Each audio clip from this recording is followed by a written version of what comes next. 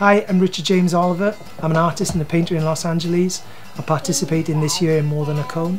I'm from Wales in the United Kingdom. I've been over here in the US for 10 years. And yeah, this is my studio. I would consider my style at the moment to be heavily influenced by like the pop surrealist movement over here in California. I think initially when I first started doing these paintings, it was reactionary. I was basically things that upset me being a new father. I was pushing against those in order to produce images which were somewhat disturbing to capture people's attention.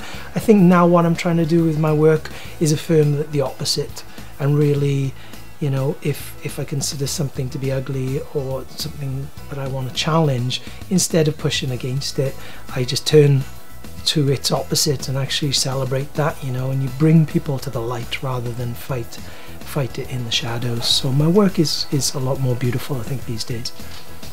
I've always been a dog lover, you know. I mean, one of the reasons why I jumped aboard on rescuing my dog Rosie was as a result of attending the More Than a Cone event, you know. She's an absolutely amazing companion. I love her to bits.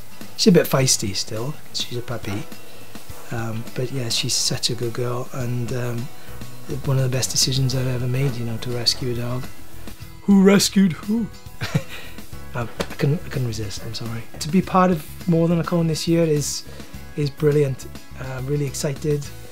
I did have an idea of what I was going to do before they arrived, and then I laid the cones out on the table to be like, whoa, I had no idea there was so many diverse styles. I thought you were going to send me one. I hope I don't bodge it up since I haven't started yet, but you know, I hope it'll be good. I'm really enthusiastic about the event as well, so I just applaud you for putting it on.